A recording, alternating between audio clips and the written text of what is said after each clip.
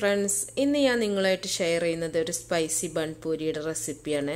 അപ്പോൾ നല്ല ടേസ്റ്റി ആയിട്ടുള്ള ഒരു പൂരിയാണിത്. നല്ല സോഫ്റ്റ് ആണ്, ബണ്ണ് പോലത്തെ ഒരു പൂരിയാണ് കേട്ടോ. അത്യാവശ്യം സ്പൈസിയാണ്. അപ്പോൾ എല്ലാവർക്കും ഇഷ്ടപ്പെടുന്ന നല്ലൊരു റെസിപ്പി ആയിരിക്കും. അപ്പോൾ എല്ലാവരും മുഴുവനായിട്ട് കാണുക, എന്നിട്ട് സപ്പോർട്ട് ചെയ്യുക. അപ്പോൾ നിങ്ങൾ സബ്സ്ക്രൈബ് ചെയ്യാത്തവരുണ്ടെങ്കിൽ സബ്സ്ക്രൈബ് ചെയ്യുക. അതുപോലെ നിങ്ങൾക്ക് ഇഷ്ടമാണെങ്കിൽ ലൈക്ക് ചെയ്യാനും ഷെയർ ചെയ്യാനും ഒന്നും നിങ്ങൾ മറക്കരുത് കേട്ടോ. അപ്പോൾ ഇതിനെക്കുറിച്ച് എന്തെങ്കിലും സംശയങ്ങളോ കാര്യങ്ങളൊക്കെ ഉണ്ടെങ്കിൽ നിങ്ങൾ കമൻറ്റ് ബോക്സിൽ അറിയിക്കുക. അപ്പോൾ ഞാൻ റിപ്ലൈ തരും. അപ്പോൾ ഓക്കെ, നമുക്ക് ഇതെങ്ങനെ ചെയ്യുന്നത് നോക്കാം. നല്ല ടേസ്റ്റി ആയിട്ടുള്ള ഒരു പൂരിയാണ്, ആരും മിസ് ചെയ്യരുത്. ആദ്യം തന്നെ ഒരു പാത്രത്തിലേക്ക് 2 കപ്പ് മൈദ കൊടുക്കുന്നുണ്ട്. ഞാനിപ്പോൾ 2 കപ്പ് അളവിലാണ് ചെയ്യുന്നത് കേട്ടോ. അപ്പോൾ നിങ്ങളുടെ ഇഷ്ടത്തിനനുസരിച്ചിട്ട് നിങ്ങൾക്ക് കൂട്ടിയൊക്കെ കൊടുക്കുക. അപ്പോൾ ഇതിലേക്ക് ആവശ്യത്തിനുള്ള ഉപ്പിട്ട് കൊടുക്കുക. ഇനി ഒരു 3/4 ടേബിൾ സ്പൂണോളം ഇൻസ്റ്റൻറ്റ് ഈസ്റ്റാണ് ഞാൻ ചേർക്കുന്നത്. അപ്പോൾ നിങ്ങൾ സാധാരണ ഈസ്റ്റാണ് എടുക്കുന്നത് എന്നുണ്ടെങ്കിൽ അത് ആദ്യം പൊങ്ങാനായിട്ട് വെക്കുക കേട്ടോ.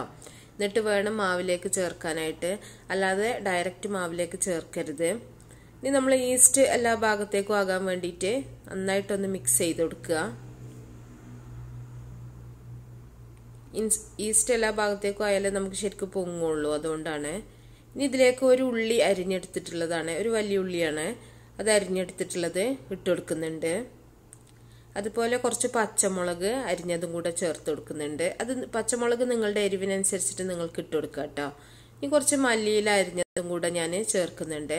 ഒരു 1/4 ടീസ്പൂൺ മഞ്ഞൾപ്പൊടിയും കൂടെ ചേർക്കുന്നുണ്ട്. മഞ്ഞൾപ്പൊടി കുറച്ച് കളറിന് വേണ്ടിയിട്ടാണ് ഞാൻ ചേർക്കുന്നത്. അത് നിങ്ങൾക്ക് വേണ്ടാന്നുണ്ടെങ്കിൽ ഒഴിവാക്കുക കേട്ടോ. അപ്പം നമ്മൾ പൂരി ഉണ്ടാക്കുന്ന സമയത്ത് കുറച്ചൊരു യെല്ലോ കളർ കിട്ടാൻ വേണ്ടിയിട്ടാണ് മഞ്ഞൾപ്പൊടി ചേർത്തിട്ടുള്ളത്.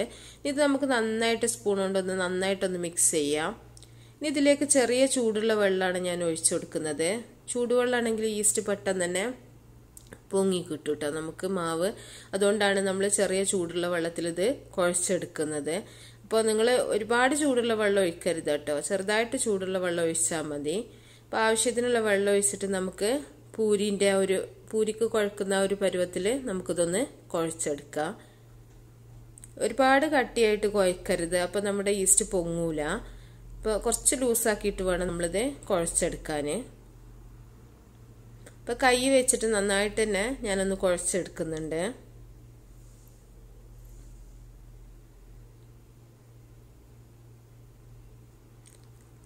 ഇനി നമുക്ക് കുറച്ച് ഓയിലും കൂടെ ഒന്ന് ഒഴിച്ചിട്ട് ഒന്നുകൂടെ ഒന്ന് കുഴച്ചെടുക്കാം. അപ്പോൾ നമ്മൾ നന്നായിട്ട് കുഴക്കുമ്പോൾ നമ്മുടെ ഈ മാവിൽ ഉള്ളിൻ്റെയും മല്ലിൻ്റെയും എല്ലാത്തിൻ്റെയും ഒരു ടേസ്റ്റ് കുറച്ചും കൂടെ ഒന്ന് നന്നായിട്ടുണ്ടാവും കൈ വെച്ച് തിരുമ്മി കുഴക്കുമ്പോൾ. അപ്പോൾ അത്രയും ടേസ്റ്റ് ആവും കേട്ടോ. ഇത് നമ്മൾ ഒരു 3 മണിക്കൂറെങ്കിലും വെക്കണം. നമുക്കിവിടെ ചൂടുള്ളത് കാരണം ഒരു 2 മണിക്കൂർ വെച്ചാൽ തന്നെ നന്നായിട്ട് തന്നെ പൊങ്ങും. ഇപ്പോൾ തണുപ്പുള്ള സ്ഥലങ്ങളിലാണെങ്കിൽ നിങ്ങൾ എന്തായാലും ഒരു 4-5 മണിക്കൂറൊക്കെ വെക്കേണ്ടി വരും കേട്ടോ, അല്ലെങ്കിൽ ചൂടുള്ള സ്ഥലത്ത് വെക്കുക. അപ്പം ഞാനൊരു 2 മണിക്കൂറിന് ശേഷമാണ് ഇപ്പോൾ കാണിക്കുന്നത്. അപ്പം മാവ് നന്നായിട്ട് തന്നെ പൊങ്ങി വന്നിട്ടുണ്ട്, നിങ്ങൾക്ക് കാണുന്നുണ്ടാവും. ഇത് നമുക്ക് നന്നായിട്ട് ഒന്നുകൂടെ ഒന്ന് കുഴച്ചെടുക്കണം. അപ്പം മാവ് ഒരുപാട് ഒട്ടുന്നുണ്ട് എന്നുണ്ടെങ്കിൽ നിങ്ങൾ കുറച്ചൊന്ന് പൊടി ഇട്ടിട്ട് വേണം ഇതൊന്ന് കുഴച്ചെടുക്കാനായിട്ട്. നന്നായിട്ട് കുഴച്ചിട്ട് നമുക്കിത് ബോളുകളാക്കിയിട്ട് മുറിച്ചെടുക്കാം. അപ്പം ഞാനിവിടെ ബോളുകളാക്കിയിട്ട് മുറിച്ചെടുത്തിട്ടുണ്ട്. അപ്പോൾ നമ്മൾ ചപ്പാത്തിനേക്കാളും ഇത്തിരിയും കൂടെ വലുപ്പത്തിലാണ് ഞാൻ ഓരോ ബോളുകളും ആക്കി എടുത്തിട്ടുള്ളത്. അപ്പോൾ നമ്മുടെ ഈ പൂരി കുറച്ച് കട്ടിയിൽ വേണം നമ്മൾ പരത്താനായിട്ട്. അപ്പോൾ ഞാൻ ചപ്പാത്തി പ്രസ്സിൽ വെച്ചിട്ടാണ് ഇപ്പോൾ പരത്തുന്നത് കേട്ടോ. അപ്പോൾ നിങ്ങൾ പലകം വെച്ചിട്ടാണെങ്കിൽ അങ്ങനെ ചെയ്യാം. അപ്പോൾ നമുക്ക് കുറച്ച് കട്ടിയിൽ നമുക്കിതൊന്ന് പരത്തിയെടുക്കാം. അപ്പോൾ ഷേപ്പൊക്കെ വേണമെന്നുണ്ടെങ്കിൽ നിങ്ങൾ കൈ കൊണ്ട് തന്നെ ഇതാക്കി കൊടുത്താൽ മതി കേട്ടോ. നമ്മുടെ മാവ് ഈസ്റ്റ് ഉള്ളതുകൊണ്ട് നന്നായിട്ട് തന്നെ വലിയും. അപ്പോൾ നമുക്ക് എല്ലാം ഇതുപോലെ ഒന്ന് പരത്തി വെക്കാം. അപ്പോൾ പരത്തിയതിന് ശേഷം നമ്മൾ ഒരുപാട് സമയം വെക്കണം എന്നൊന്നുമില്ല കേട്ടോ.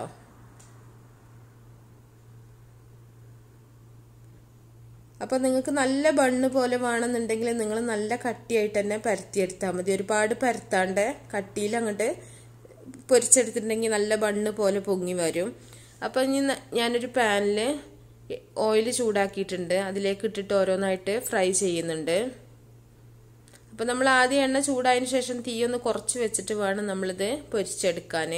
ഈസ്റ്റ് ഉള്ളത് കാരണം പെട്ടെന്ന് തന്നെ കളർ ചേഞ്ച് വരും കേട്ടോ, വേഗം കരിഞ്ഞൊരു കളർ വരും. അപ്പോൾ അത് ശ്രദ്ധിക്കുക. പറഞ്ഞാൽ കട്ടിയൊക്കെ നിങ്ങളുടെ ഇഷ്ടത്തിനനുസരിച്ച് ഓരോരുത്തരുടെ ഇഷ്ടത്തിനനുസരിച്ചിട്ട് ചെയ്യുക. ചെറിയ പൂരി വേണമെങ്കിൽ അങ്ങനെ ചെയ്യുക, വലുത് വേണമെങ്കിൽ അങ്ങനെ ചെയ്യുക. അതൊക്കെ ഓരോരുത്തരുടെ ഇതാണ് കേട്ടോ. ടേസ്റ്റൊക്കെ എല്ലാം സെയിം തന്നെ ആയിരിക്കും.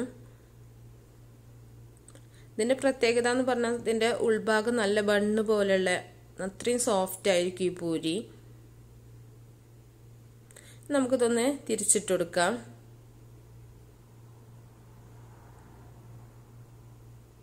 രണ്ട് ഭാഗവും റെഡി ആകുമ്പോൾ നമുക്കിത് എണ്ണയിൽ നിന്ന് കോരി മാറ്റാം.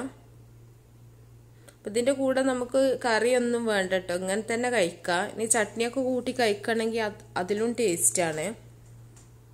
ഒന്നും വേണ്ട, നമുക്കിത് ചായൻ്റെ കൂടെ അങ്ങനെ കഴിക്കാനും നല്ല ടേസ്റ്റാണ്. അപ്പം നമുക്കിതേപോലെ എല്ലാം ഒന്ന് പൊരിച്ചെടുക്കാം. അപ്പം ഞാൻ മുഴുവനായിട്ടൊന്നും കാണിക്കണില്ല കേട്ടോ. അപ്പം ഞാൻ എല്ലാം കൂടെ ഒക്കെ പൊരിച്ചെടുക്കുമ്പോൾ തന്നെ ഒരുപാട് ലെങ്തി ആയി പോകും വീഡിയോ. അപ്പം ഞാൻ പെട്ടെന്നൊന്ന് കാണിക്കാം. എല്ലാവർക്കും മനസ്സിലായിട്ടുണ്ടാവും എന്ന് വിചാരിക്കുകയാണ്. അപ്പം നിങ്ങൾക്ക് ഞാൻ പറഞ്ഞല്ലോ, കനം കൂടുതൽ വേണമെന്നുണ്ടെങ്കിൽ അങ്ങനെ പരത്തിയെടുക്കുക. കനം കുറച്ച് ഇതിലും കനം കുറക്കണമെന്നുണ്ടെങ്കിൽ അതുപോലെ ചെയ്യുക. അതൊക്കെ നിങ്ങളുടെ ഇഷ്ടം പോലെ ചെയ്താൽ മതി.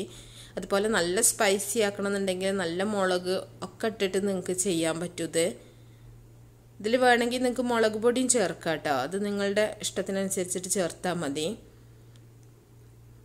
എന്തായാലും ഒരു പ്രാവശ്യമെങ്കിലും നിങ്ങൾ ഉണ്ടാക്കി നോക്കുക, എല്ലാവർക്കും ഇഷ്ടപ്പെടും.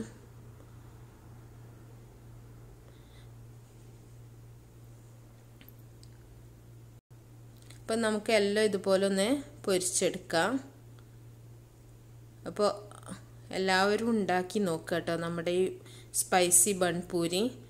അപ്പോൾ നല്ല സോഫ്റ്റാണ്, അതുപോലെ തന്നെ മുകളിൽ നല്ല ക്രിസ്പാണ്. അപ്പോൾ എല്ലാവരും ഉണ്ടാക്കി നോക്കിയിട്ട് അഭിപ്രായങ്ങളൊക്കെ അറിയിക്കുക. അപ്പോൾ ഇതിനു മുമ്പ് ഞാൻ ഇത് പൊറോട്ട പൂരിൻ്റെ ഒരു റെസിപ്പി ഇട്ടിട്ടുണ്ടായിരുന്നു. എല്ലാവർക്കും ഇഷ്ടപ്പെട്ടു എന്നൊക്കെ പറഞ്ഞ് ഒരുപാട് കമൻസൊക്കെ വന്നിട്ടുണ്ടായിരുന്നു.